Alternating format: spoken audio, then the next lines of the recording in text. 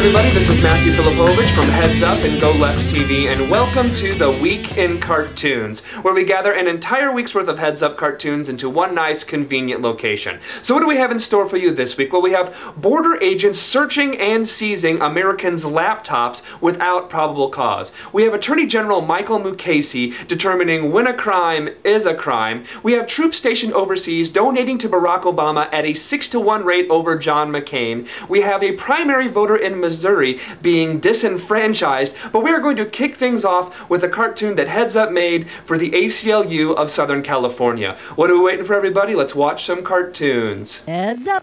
Hello, I'm Vice President Dick Cheney, and I'm here to discuss why you shouldn't join the ACLU of Southern California. There are numerous reasons why you shouldn't, namely you like torture. You think the government should be able to spy on you without a warrant. You think the president should be able to imprison you forever without a trial. Well, I'm already out of time. I was just getting started, so take my advice. Don't value your civil liberties, and definitely don't join the ACLU-SC. I said don't.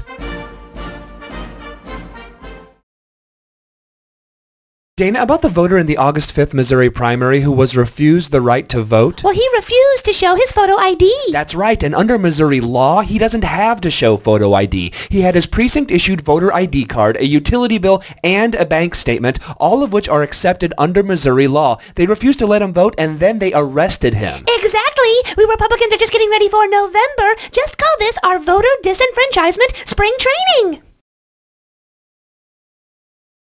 My friends, my opponent would rather lose a war than a campaign. He doesn't speak for our troops. But Senator, Barack Obama has actually raised significantly more money donated by significantly more troops than you. With troops deployed overseas, it's by a margin of 6-to-1. Oh, what do they know? The troops don't speak for our troops. I'm the only one who can speak for our troops. Stupid troops not donating to me.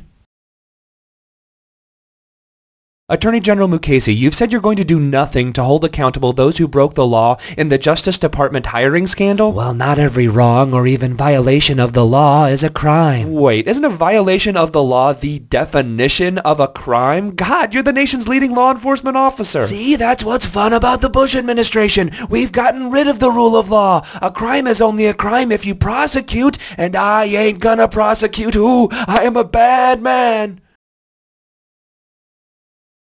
Mr. President, about the Homeland Security policy which allows border agents to search and seize Americans' laptops and other electronic devices. Oh, big deal. Who wouldn't want the government looking through their laptop? The government can also make copies of all your files. Well, then, you better just make sure you ain't got nothing bad on your laptops. You know, like certain cartoons making fun of certain presidents. That's right, I'm talking to you.